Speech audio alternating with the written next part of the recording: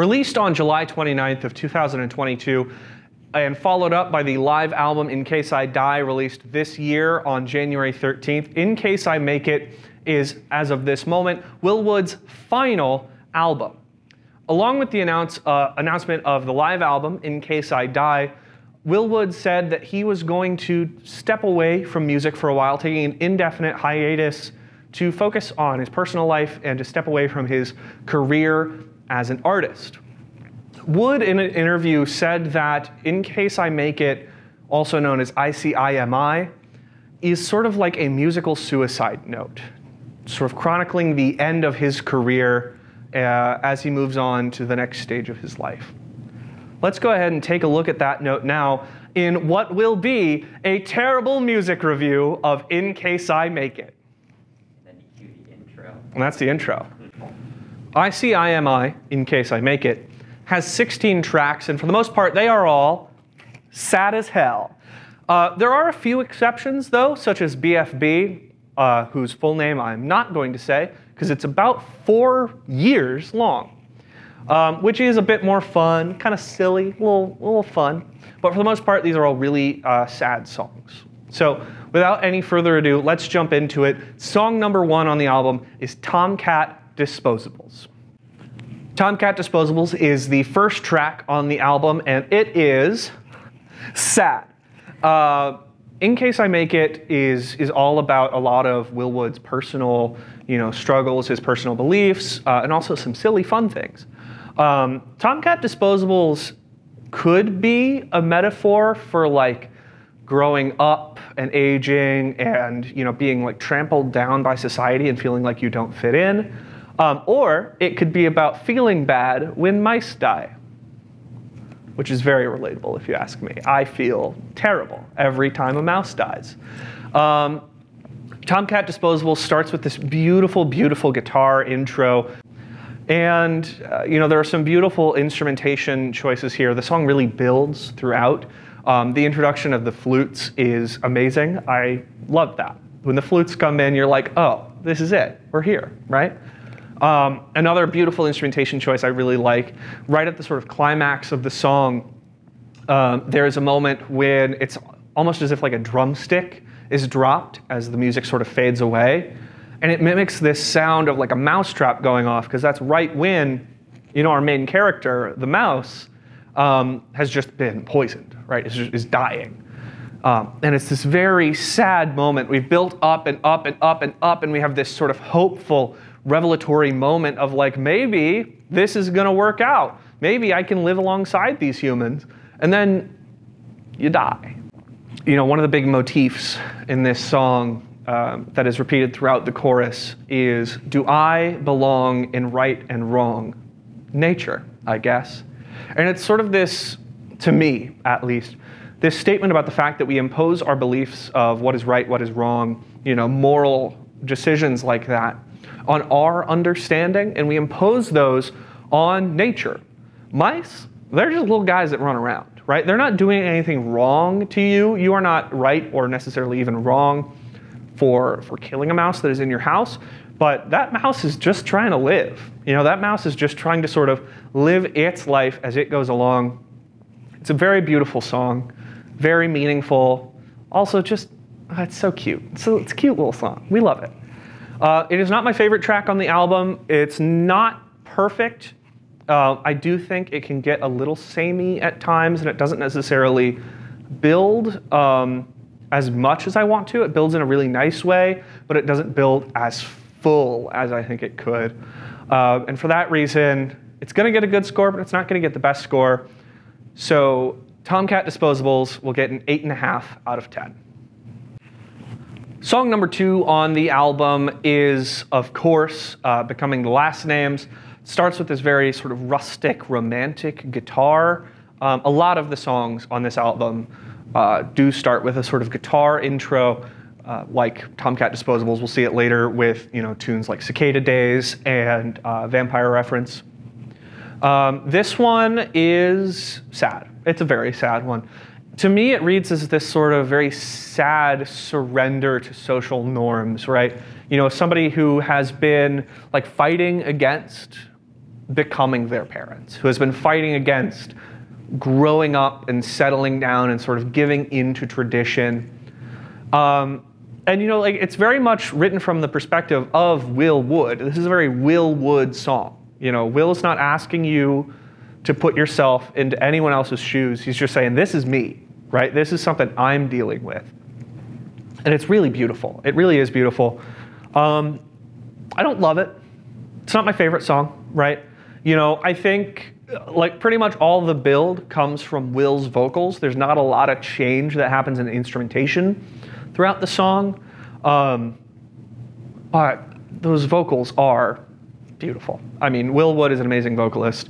And Will is, doing a great job of telling this sort of sad story of like, can I, given this life that I have lived, right? Given this life of mischief and mayhem and whatnot, can I settle down and have this sort of traditional life, Can I have a wife and a kid and, have this sort of regular American ideal of a life?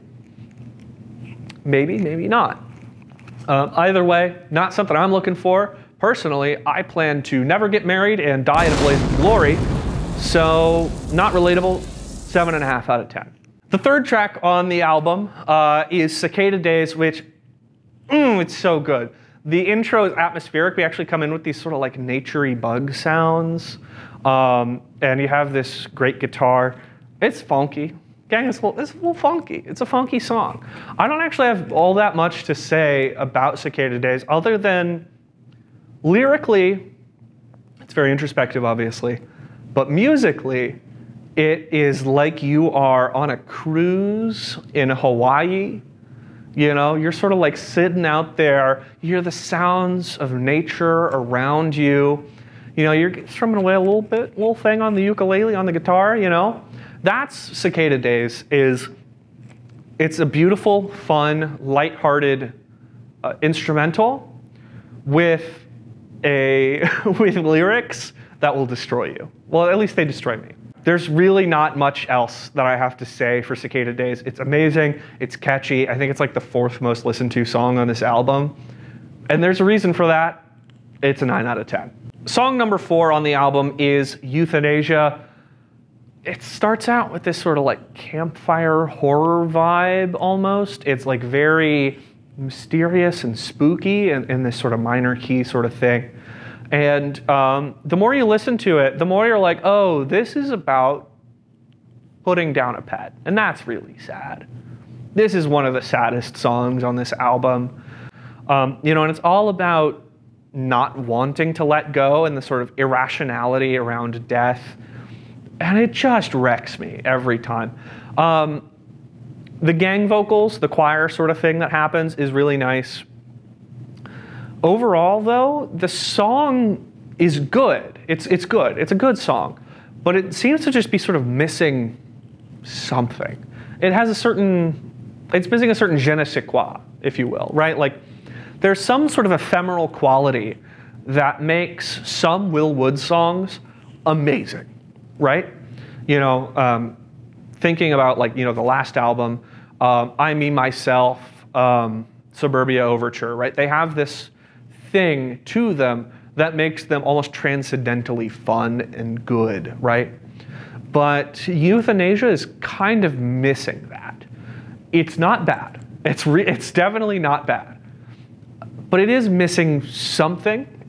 And for that reason, I do have to give it just an 8 out of 10, which is still like a good score.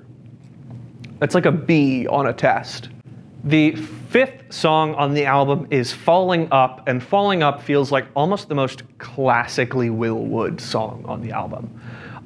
It's got these very classic Will Wood, dense vocals, just like going at it. Like Will Wood does fast, almost somewhere between pop vocals and like stage vocals, like that sort of like theater musical style, in just a really fast way. Does them better than almost anybody else.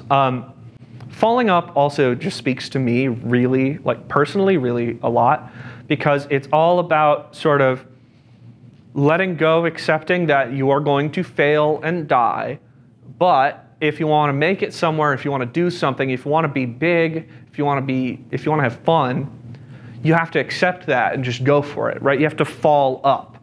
You almost, it's sort of this idea of like failing into success sometimes, or like succeeding temporarily and knowing that one day you're going to wipe out, right? It's a very aspirational song, and it's also just really fun. It's got this nice, fun, up-tempo thing. There's another bit of like gang vocals choir in there that I really like. The piano going is super fun. But, it's just a really fun, good overall song with a lot to it. And I think it does have that je ne sais quoi that Euthanasia, the track right before, was kind of missing. So for that reason, I'm going to give Falling Up a 9 out of 10. Song 6 on the album is That's Enough, Let's Get You Home. I don't have a lot to say about this one. It's a fairly good song. It confronts a lot of toxic masculinity and defining your own masculinity, which is nice. It's not necessarily all super, related to the themes of this album. It would be a lot more at home, I think, on the normal album. But tonally, of course, this song very much fits within the sort of sonic structure of In Case I Make It, where I don't think it would fit quite as well on the normal album. It's a good song, not the best on the album by far. I'd have to give it a 7 out of 10, which is still a C. I mean, it's not bad. Song 7 on In Case I Make It is, it's kind of a lot, which is, at this point in time on the album, my favorite song so far. It's so good! I mean, there's this wonderful piano guitar intro. It's really confronting a lot of Will's like desire to be perfect and, all of like his flaws and his desire to get better and all of these things. And it ends in just the perfect way. I'm not going to spoil the ending of this song. You're just going to have to go listen to it. It's such a good song. One of the best yet. For that reason, I'm going to give it a 9.5 out of 10. Song number 8 on this album is Half Decade Hangover. We're halfway there, gang. And this one has like this Billy Joel piano intro sort of thing. It's really bar music. Not like music you would actually listen to at a bar, but like music that makes you think of a bar. I'm just thinking of Piano Man, really. Because Piano Man makes me think of a bar. I mean, the line, I was drunk when I made my bed, and like now that you're sober, you have to lay in it. Like, I laid these tracks, when I was an alcoholic, I did these things. Now I have to deal with them. The song is such a great, it's so good at it. Yeah, Half Decade Hangover, 8.5 out of 10. Absolute banger.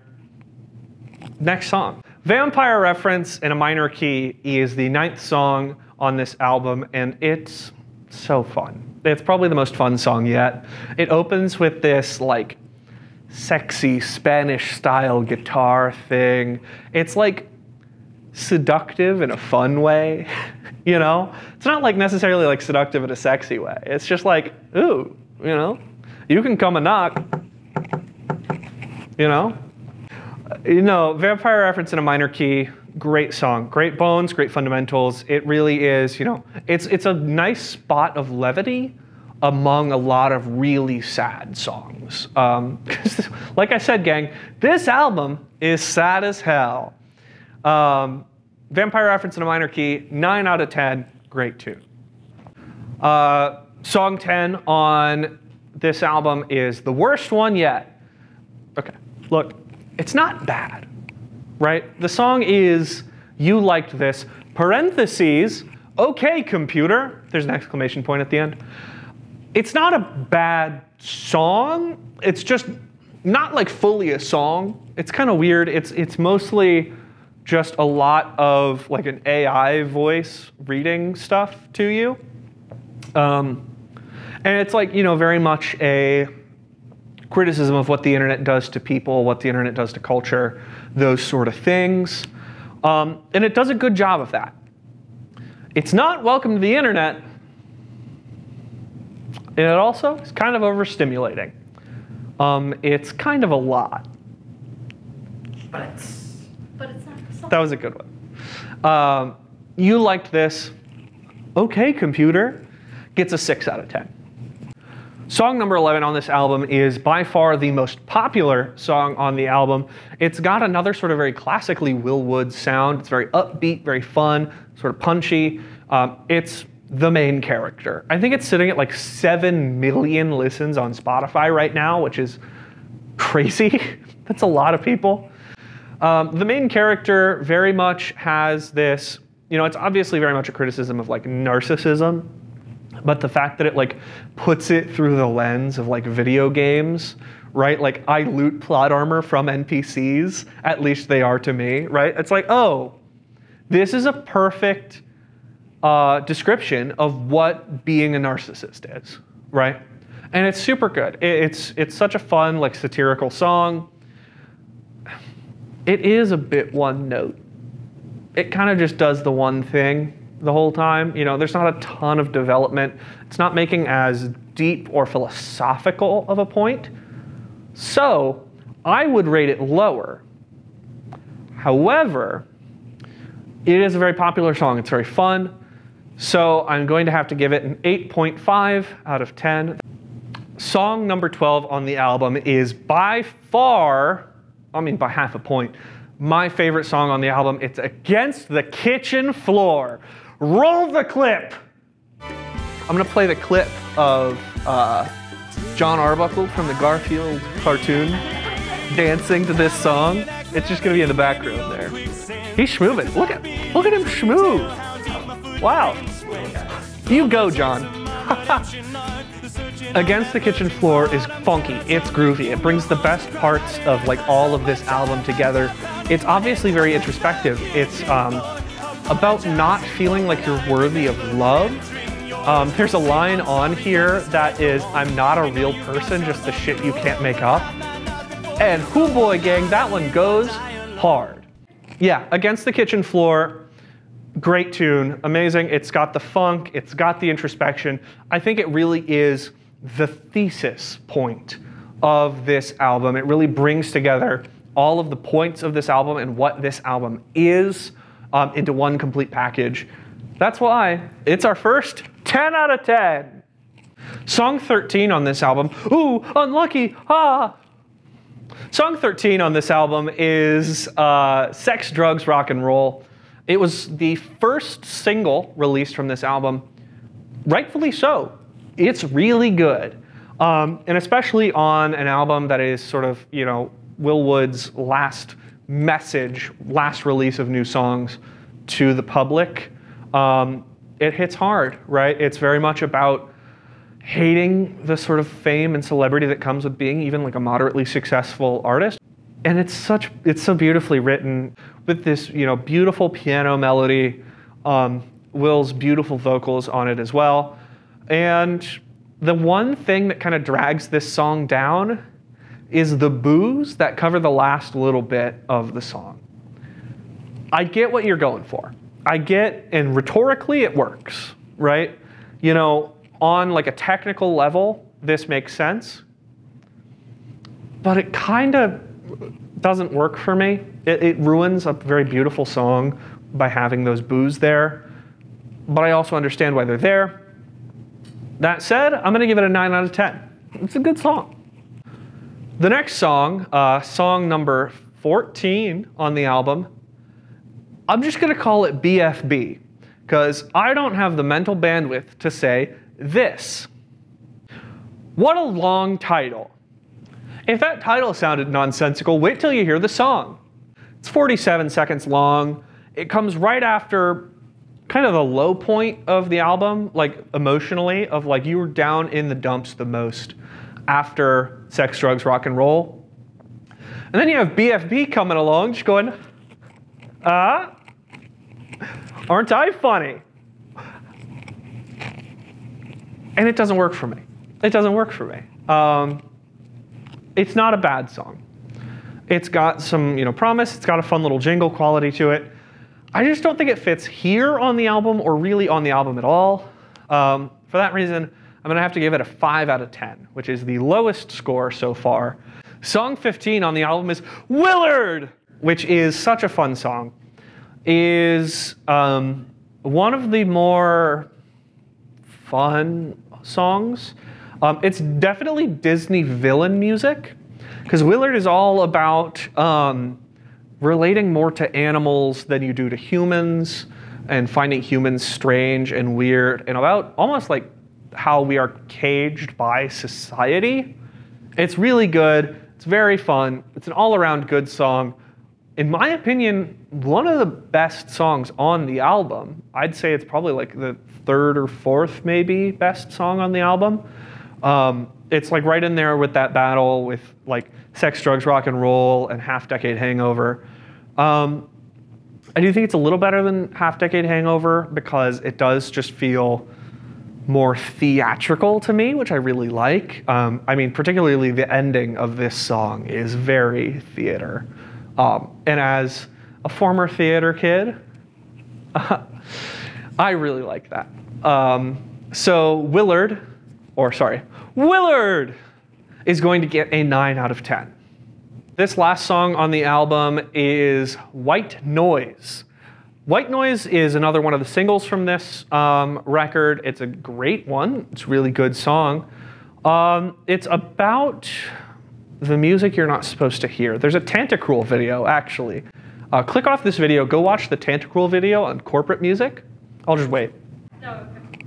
Oh, actually, you know what? They can just pause the video. So yeah, pause this video, go watch that video.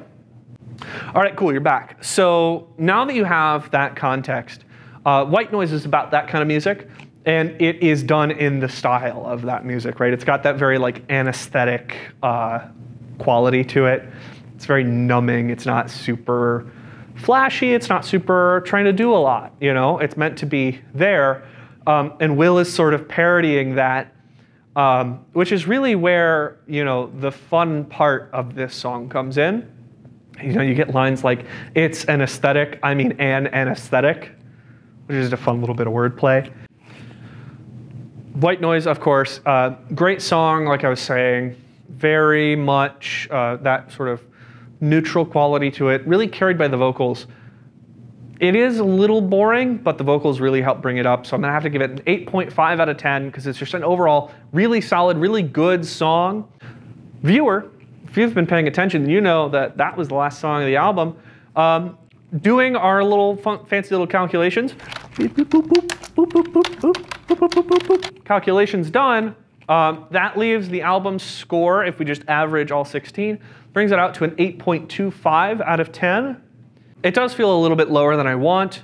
And so I would have to say that because of the sort of musical cohesiveness of this album for the most part, and its statements, you know, and sort of those extra musical qualities like the cover art and the naming of the album, I think that bumps it up to about an 8.5. So, In Case I Make It by Will Wood gets an 8.5 out of 10, which is the highest ever score I've ever given out for an album on Terrible Album Reviews. That's what I'm calling it. I think I put that in the intro. It's called Terrible Album Reviews. Yeah. That's all. Make sure to click the like button and the subscribe to catch our next videos. I'm not going to release any more, but you know, still click like and subscribe.